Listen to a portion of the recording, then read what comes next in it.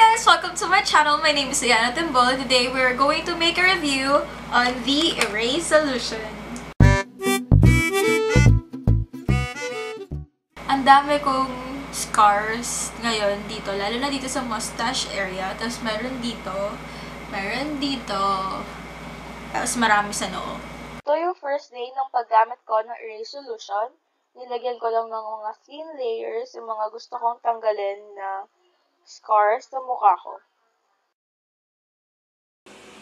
So, second day ng pagtatry ko nitong Erase solution. So far, no noticeable differences. Wala rin siyang irritation na nagaganap. Hindi pa siya nagpipil. So, yun yung hinihintay ko. Kaya ako din binili to kasi I want the peeling action. Second day!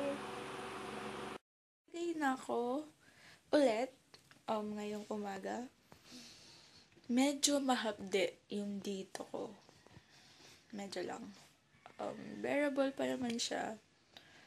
Tapos, hindi ko alam kung tama na nilagyan ko ng Eskinol pa yung mukha ko bago ako maglagay ng moisturizer. Pero medyo mahapde na rito. Pero ngayon wala na. Wala na nung nilagyan ko siya ng soothing cream. Although itong mustache part ko, medyo may burning, tingling sensation siya. So, yun ang masasabi ko. So, update ulit tayo. Third day ng gabi. Gusto ko lang banggitin na hindi ko siya gagamitin ngayong gabi dahil sobra yung pamamalat ng noo ko and ng mustache area ko kanina pa. As in, sabi ng mga friends ko kanina, parang, uy, ba't parang may balakubak naman dyan sa buhok mo? Tapos kasi may bangs ako, diba? So, parang every time gaganunin ko, parang meron palang sumasabit na peeling skin sa buhok ko. Tapos, mapapansin ko, every time nagaganon ako, merong mga parang maninipes na peels. And, wala lang akong mapakita ngayon kasi kawawash ko lang ng face ko. Okay, I'm not sure if you can see that. Pero, paano ba? Okay. Mukhang hindi nyo makikita. Pero, ayan. Nagpipil itong mga to. Ang gamitin ko lang ngayong gabi is itong Mumuso aloe vera gel. Para masutin yung aking skin. So, hindi ko muna siya gamitin until siguro mag-subside yung peeling. Medyo mahapdi na kasi siya. Kaninang nag-wash ako ng face, ang ginamit ko is Pond's. And yung Pond's, medyo basic na yung pH niya. So, dapat hindi siya sobrang hapde, pero mahapde. Hindi mo siya sobrang hapde. I mean, bearable yung pain niya, pero it's enough na para you stop using a product.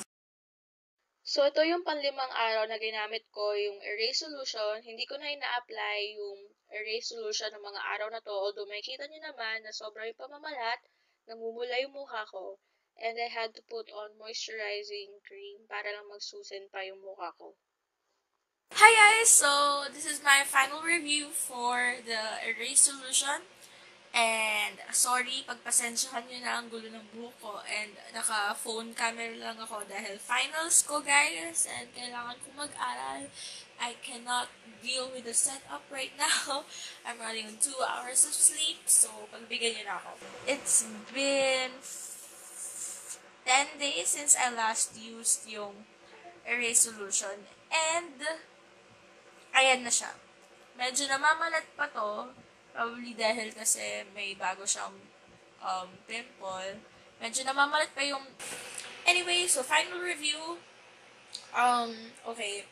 Pagbigyan nyo na rin yung breakouts dahil sobrang stressed na ako lately. Okay. So, I had scars here. Parang hindi siya focused. Anyway, I had scars here. Tatlo yan dito sa bandang hairline. I also had, actually I still have a scar here. I had a scar here. I had a darker scar here. Pati dito. I think nilagyan ko rin to. Pero hindi ko masyado nalagyan ito kasi hindi ko nga siya napapansin. Excuse me. So, ayan, ito pa pala. Yung mga, ano ko rito, mga scars ko dito sa eyebrow area. Wala na, oh my god, ngayon ko lang napansin. Ngayon ko lang napansin. Anyway, so, ayan. Yeah, it worked. 3 araw lang ng paggamit ko, gumana agad siya. Nag-start na siya mag-peel. Although, ako, ginamit ko siya at least 4 to 5 times a day. As in, kapag nararamdaman ko na parang wala na yung product, naglalagay ulit ako. Which is, I think, not a good idea. Kasi sobrang namalat yung noo ko. To the point na irritable ako. Yung konting tingling feeling lang, nagpipigil talaga ako na wag gamutin. So, I think it's wiser to use it at least, I think it's wiser to use it kahit 2 times a day lang. After shower in the morning and before you go to bed. That will work. I think even in 3 days, and it will lessen the irritability. Tama ba yung word? Basta it will lessen the irritation.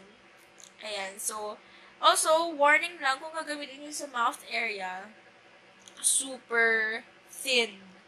Thin lang talaga yung gagamitin nyo. Kasi, yung lips ko nag-dry, kakapil nung skin around the mustache area. So, ayun.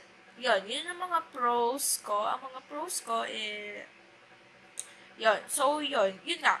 Pros, bilis siyang gumana and it really works. Mura pa siya. And bihira mo lang din magagamit naman. So, worth it na yung 99 pesos kasi sobrang worth it. Pero cons, yung feeling niya is nakaka-irrital. Ano kapag sobrang dami mo nilagay. So, ayun, yun lang masasabi ko. And I'll be back. And I'll see you guys next time. Bye!